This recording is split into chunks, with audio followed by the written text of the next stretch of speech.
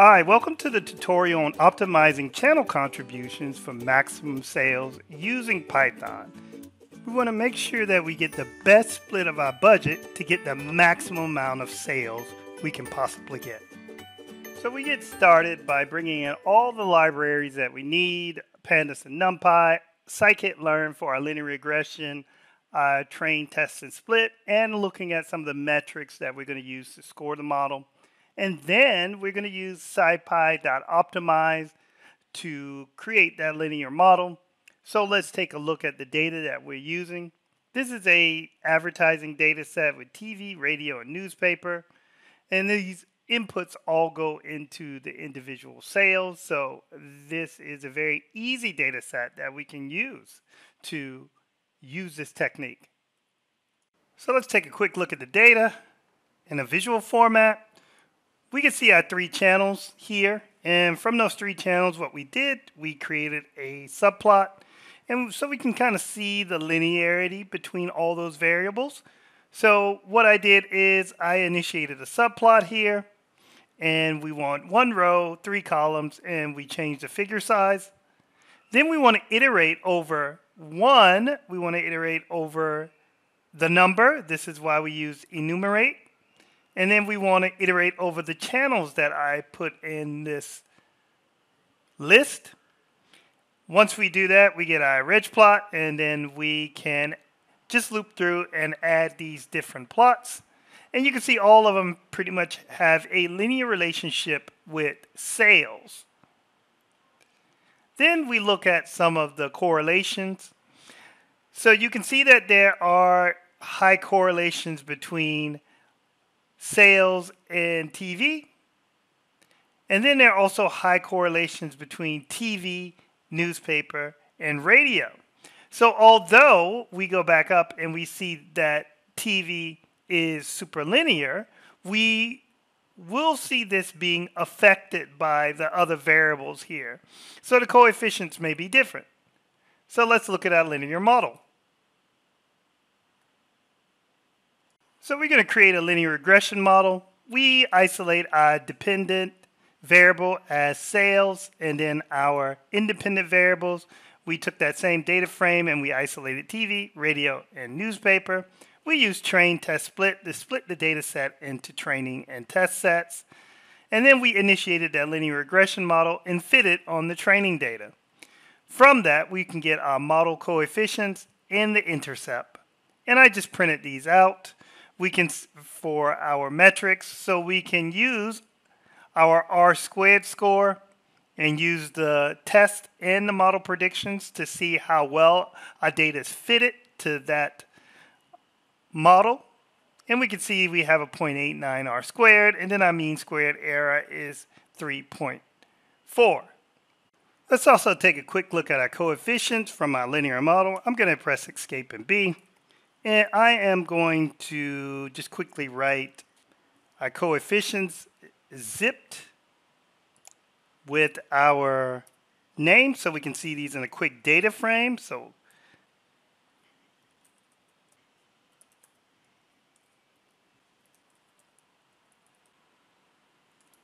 and let's run that.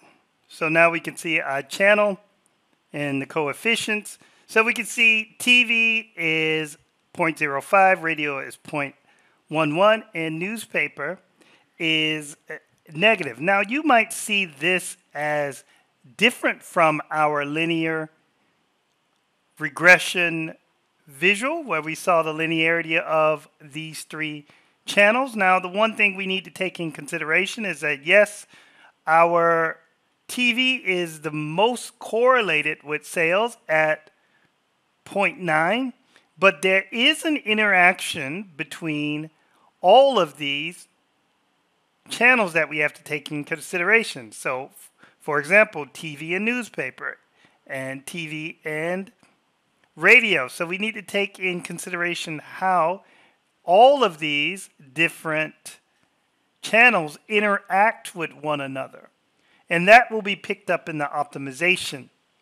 So let's dive into that. So I'm going to lean back to our optimization section.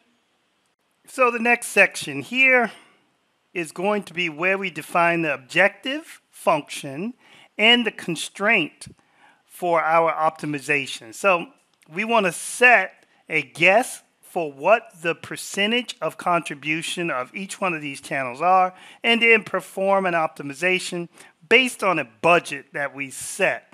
So I'll walk you through each one of these lines of code where I set the budget at $60,000 of investment. So you can see that these are different functions. I used functions because it's just easier to understand. Let me take you down to the bottom. What we're using is a minimize function. This is an optimization function.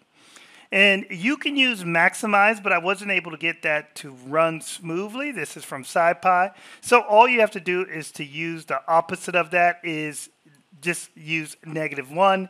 And that's going to ensure that your objective function is going to give you the maximum amount of sales you can get for those budget optimizations. So all we do is pass in our coefficients, and then if you see this XO here, this is the guess of the percentage contribution we're going to get. So the initial guess is here in this array. Since we want to know what percentage it needs to equal 1, so the initial guess is 33%. So that's why you see 1 divided by 3 for each one of those channels.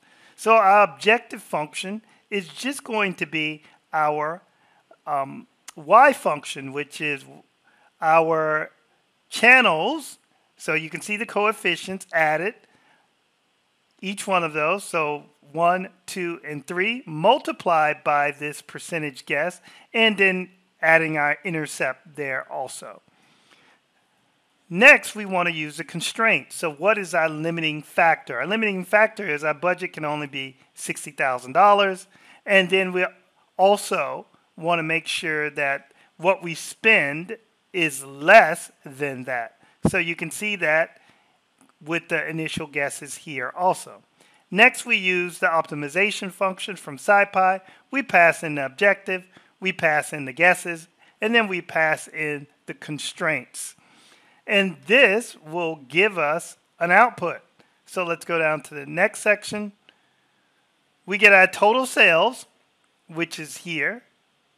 We get our TV percentage with the solution guess, so the percentage of contribution that we get, and then we divide that by total sales, and then we get the radio percentage and newspaper percentage. Same thing with the solution guess, and this is the solution sales. So this is from the model.